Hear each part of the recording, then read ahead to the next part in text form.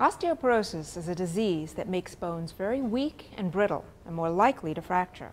It usually affects older adults, around age 50. People who are at greater risk for osteoporosis include postmenopausal women, people who are very thin, smoke, and those with a family history. Certain diseases, such as thyroid disease and celiac disease, put you at greater risk for osteoporosis. If you are told by your doctor that you have osteopenia, or pre-osteoporosis, or are at risk for osteoporosis, there are some lifestyle changes that can help. You should make sure that your diet has a good amount of calcium and vitamin D in it. Also, weight-bearing exercises can help, as well as quitting smoking and watching your alcohol intake. And your doctor may recommend a bone density test, called a DXA scan. Most women should have a bone density scan at age 65, and most men at age 70.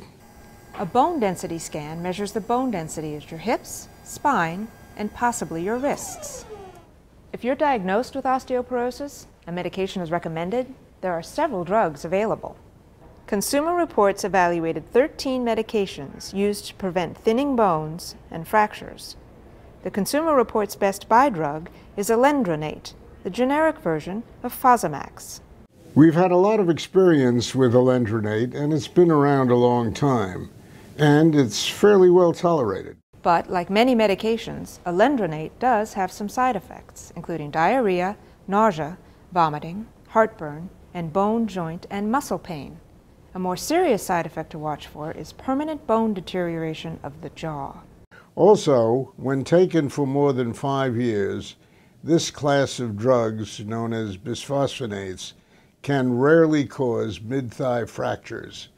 So if you've been taking this drug for a long time, speak with your doctor about stopping it for a while. Finally, taking precautions against falls is one of the most important things anyone with osteopenia and osteoporosis can do. For more information, for free, on medications for osteoporosis, visit our website at crbestbuydrugs.org.